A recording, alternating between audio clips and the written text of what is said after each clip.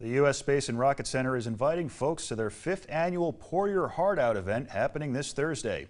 The Rocket Center has teamed up with Sloss Furnaces in Birmingham to help folks create their very own Valentine keepsake. Guests will carve their own 4-inch molded tile in sand and have it filled with molten scrap iron.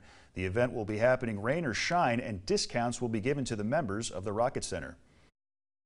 It's a unique event. It allows people to be creative, and it allows them to spend time with their loved one or best friend or whomever. Some people even bring their children because they can do artwork. So it's a great casual event, and it's family friendly. Tickets can be found on their website or be purchased at the door on Thursday.